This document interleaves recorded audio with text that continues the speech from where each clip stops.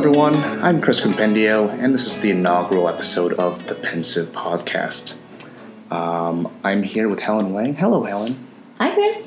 Thanks for being here. Of course. So we are in Moorwood Gardens in Pittsburgh, Pennsylvania, and it was very important for me that we do this first episode here with you because I feel that you kind of inspired me to do this podcast. We're going to kind of focus on mindfulness and try to talk about different topics every week, and I thought that this would be a great way to start this off. Thanks, Chris. Yeah, and I guess to give some background, I went to school here at Carnegie Mellon, lived in Moorwood E Tower, and you're the house fellow of E Tower, and I felt that there are a lot of things that I learned about myself during my time here. I didn't really know what the term mindfulness really was, honestly. How would you define mindfulness?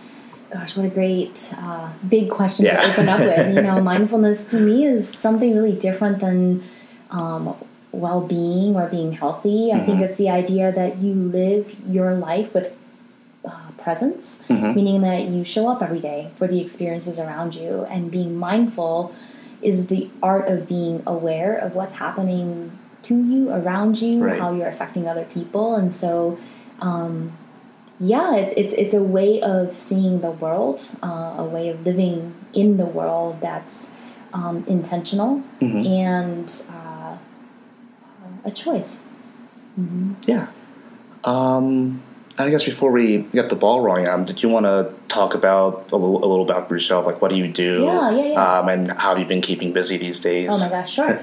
I'm a graduate from Carnegie Mellon back in 1999, so it's a long time ago. Came back here after 10 years, and since then I've been working most significantly as the house fellow for first-year residential communities, and I currently serve as the director of res ed. But probably my most recent sort of pivot in my life, which is really, I think, connected to mindfulness, is my 2-year-old, Oliver. My son has shifted quite significantly my thoughts about what is actually essential in life. What do we pay attention to? How can we use the economy of time to be really mindful and thoughtful about the choices that we make so that we can live fully, even if we don't always have the decadence of time. So that's big picture what's been preoccupying my life and my time. What I've been up to is just parenting and meeting amazing students and learning about myself through the eyes of students and trying to not mess up my kid too much. Right. Yeah, I imagine parenting must be quite an adventure for you. Yeah. It's the hardest and most humbling job I've ever had. I haven't met your child in person yet, but I've seen many pictures. He's beautiful. He's hilarious. He woke up this morning and told me, "Mama, I have a great idea." I was like, "Oh, okay." He literally said that, Chris. That's great. Okay, so I guess the format of this is we asked people to kind of send in questions. Sure. And the topic we're talking about in this episode is the idea of vocation. What career do you want to go into? How do you figure that out? Because that's something that I'm going through right now, and it's been very stressful for me, and something that the two of us have talked about outside this podcast. So, let's just get through some of these questions. First one comes in from Francisco. I wonder who that is. His first question was short and simple. Should you strive to be the best in whatever is your vocation? Wow. Fran, can always count on him for this question. Should you always strive to be the best at whatever it is that you're doing professionally? What I love about that question is it is so basic yet so complicated, right? Because, I think being the best at something in our minds in this society means that we have to put 100% effort in it, right? And when you put 100% effort into your work, at the end of the day, there's nothing left for you, right? So I actually have been thinking about how can I do my job really well with great pride at 80% and know I'm going to do it well so that I can save 20% of my energy for myself. Right. I think you should always strive to do the best at what you're doing with what you have at that moment, which is really different, like moment to moment, context by context. I don't think we give every grain of ourselves to our professional life in such a way that there's nothing left for us at the end of the day. I don't think we do our jobs any good when we operate in that way. So to me, it's energy expenditure. Okay. I think you should always try the best with what you have at that moment. Right. I wonder myself if it depends on what you want to do in life. So, for example, I kind of want to go into the arts. So I kind of have this feeling that I have to be the best at what I do. Otherwise, I'm just not going to stand out because it's such a competitive field, I guess. Yeah, I guess it depends on what's important to you and to each person who sits in that moment of quandary. Is being the best driven by a competitive spirit, for you to be better than other, or is it being driven by your own personal ambitions to strive to a place where you can really reach your capacity? I think those things are different. Yeah, I think that makes sense. And I wouldn't want to privilege one or the other. I just think people have different ways of ascertaining what the best is. Yeah. Okay. Okay. Let's see the next question. This one is from Amanda. Again, wonder who that is. I've gone through 5 years of school and have 2 degrees from CMU, but even now I'm not really sure what I want to really do. I've never felt especially passionate about any academic field, and the things I feel passionately about are not exactly career-worthy. Do you have any thoughts on incorporating hobbies that inspire joy while working at a job in a field that you like just okay?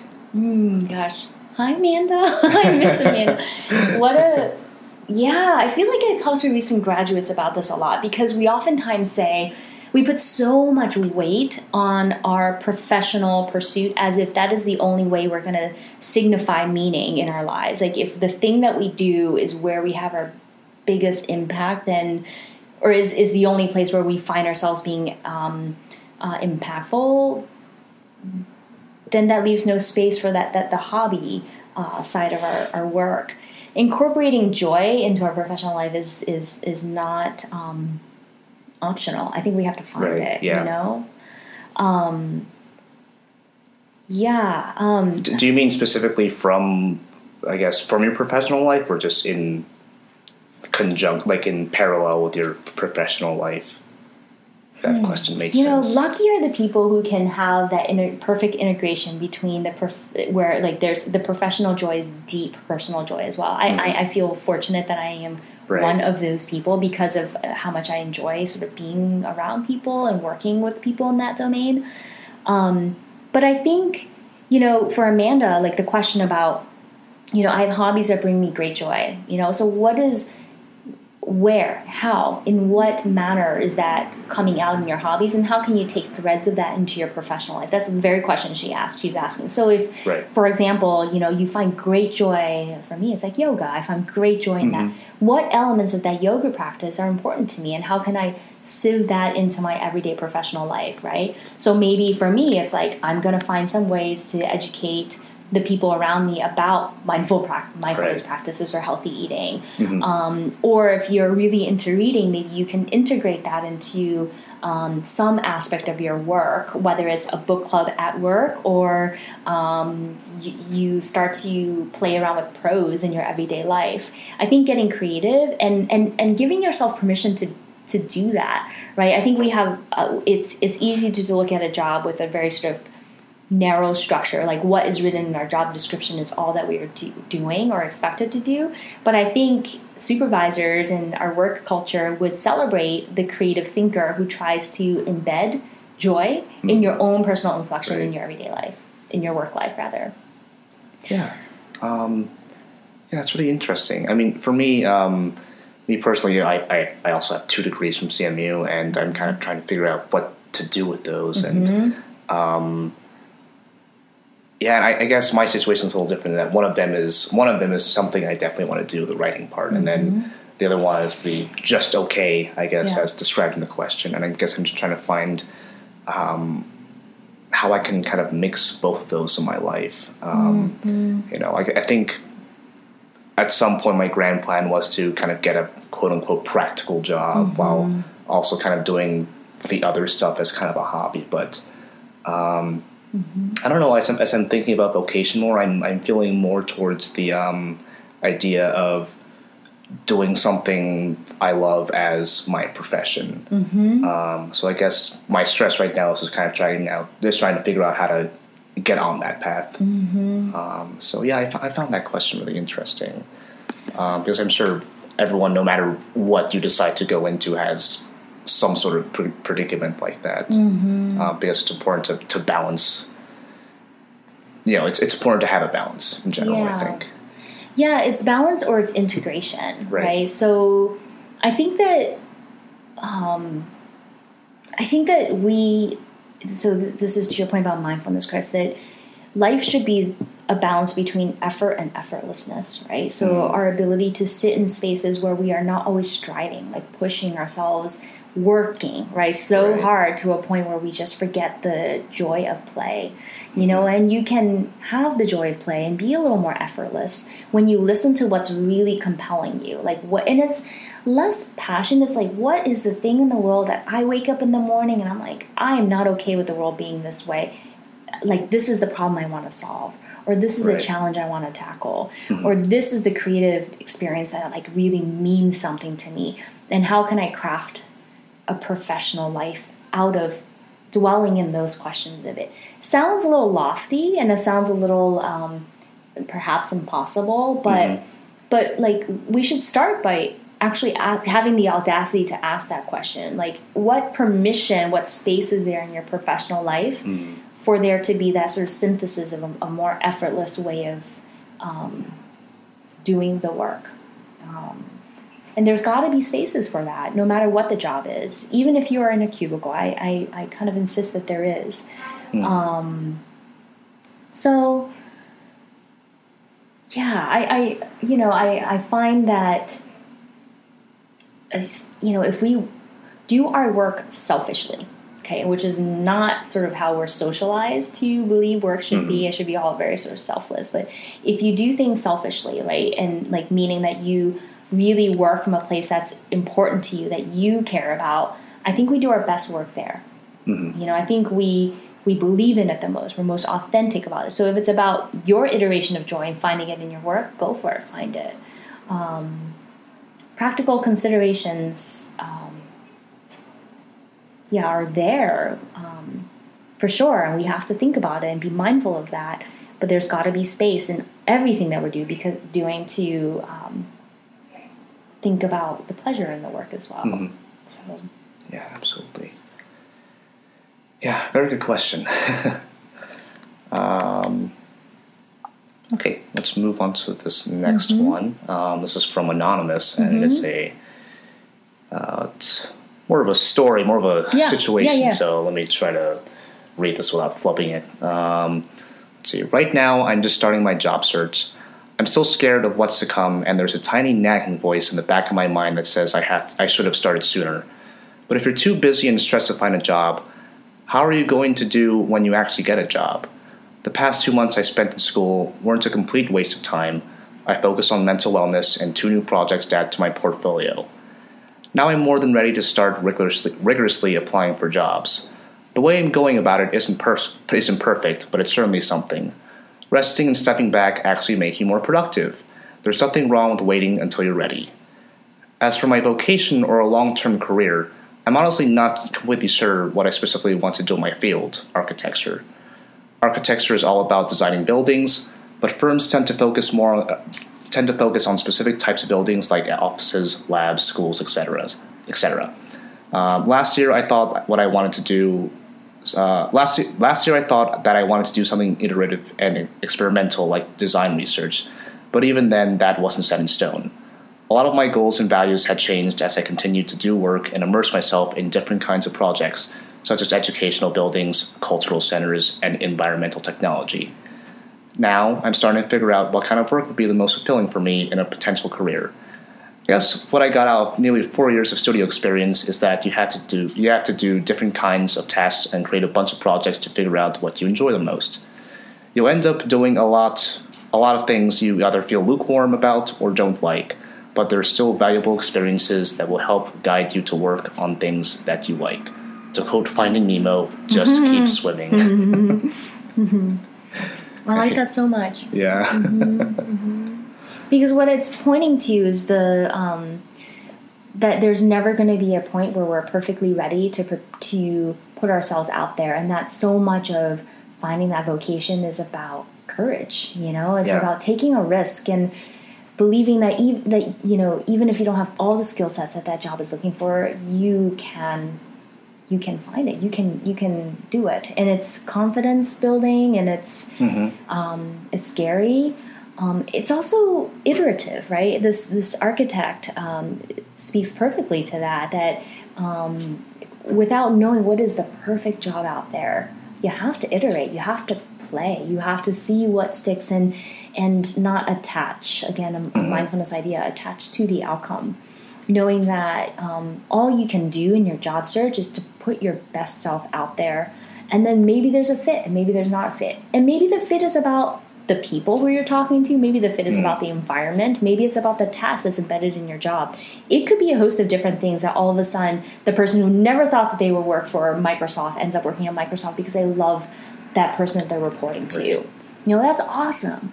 So, yeah, I think the idea that you don't really know how good it is until you get there is kind of fun in a way. I mean, sometimes you don't really know what you're looking for until you're actually searching for those jobs. Until you when you say, for example, you get to an interview, and it's just like a standard interview for you. But as you kind of learn more about the job, you kind of start to maybe fall in love with it. There's some aspects of it.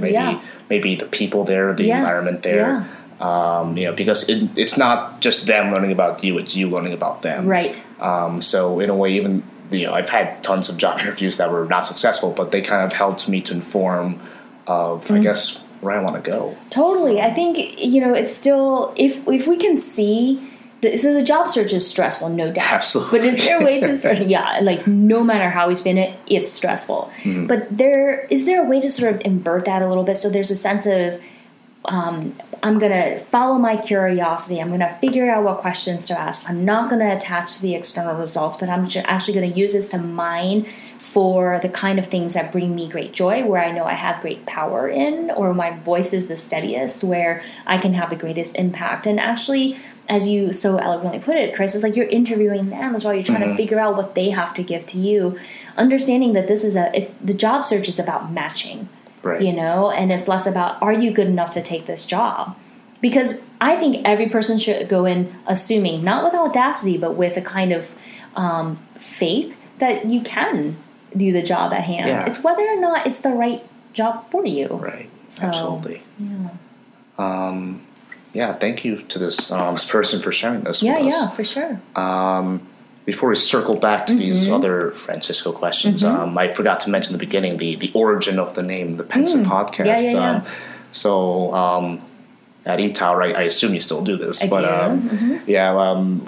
guess it was a weekly sort of email. I don't know how to describe it. I guess they're like maybe stories or essays or however you would put it that either the residential staff or the residents would share, I guess, their thoughts and feelings about what's going on, and it was called the Pensive Pineapple. Yes, pineapple being kind of our thing at eTower, and I wrote a couple myself, and I have 2 years worth of Pensive pineapples, and I still have them on my bookshelf somewhere. Awesome. So I thought this podcast would be like a nice little spin-off of that. I love it. I love everything about it. Feel free to steal the idea if you want. I'd be glad to host anything if anyone in eTower wants to record something similar to this. Awesome. Thanks. We're starting to get really interested in this format. So let's circle back to, because Fran here sent a couple questions in. We'll try to get through as many as possible since you gotta go. So this next question is: should the potential social good impact influence your decision on which vocation/career to do, or should you just do what makes you happy? Ooh, it depends on if being a part of the social good makes you happy. If it makes you miserable to do something, I don't think we should do it. I think social good, It's really interesting. I think so in the new political climate, I've had so many more conversations with students where they've been thinking about like adjusting their expectations for work because there's things that are happening that people don't feel good about. They can't go into XYZ job because the political climate is not good. Yeah, so absolutely. I think that sometimes focusing on social good is what makes you happy. You know, it makes me happy. It gives me this is social good. That's a good reason to do it. But if you're doing it out of sense enough to fuel a profession, you know, or is it something that is? I would argue that both are okay. Like if you decide that you want to be good work, but the cost of that is pretty significant. Now I know some, you know, and that they do tremendous good for the world. But they fraught, you know, distressed. And I don't know if we serve the world. Doesn't mean that those vocations are not important. Because I would actually say that we need to cultivate a whole generation of people who have like such deep abundance and affection for this social cause or social issue that the intrinsic motivation is really deep. But I don't know. I think it's hard to make a judgment on that. Yeah. I don't know if this is sounding clear. In my head, it makes sense. That's fine. I mean, I was talking with someone else a couple of months ago, and we were talking about how he felt that this generation was kind of defined by people focusing more on self-fulfillment, which I found really interesting and something I really thought about. And I guess when I think of people who are close to me, specifically people for me, Tower, I feel like there are a lot of people who kind of found that intersection, I think. So people who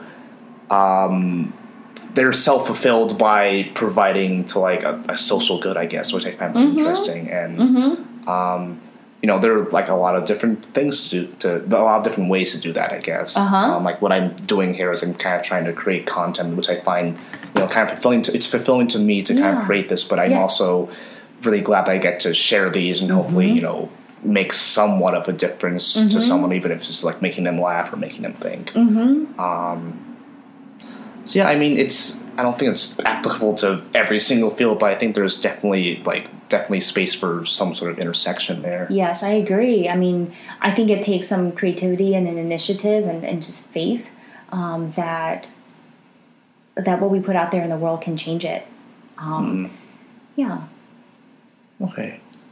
Let's see, I think we're running out of time here, so maybe one more. Sure, yeah, of course. I'm not sure there are 3 of them here. If you want to take a look and see which one you find more interesting.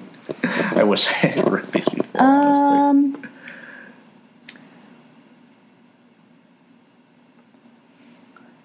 Okay, so this one's, I've learned a lot about choosing a vocation. What has been helpful to you in choosing your vocation? Interestingly,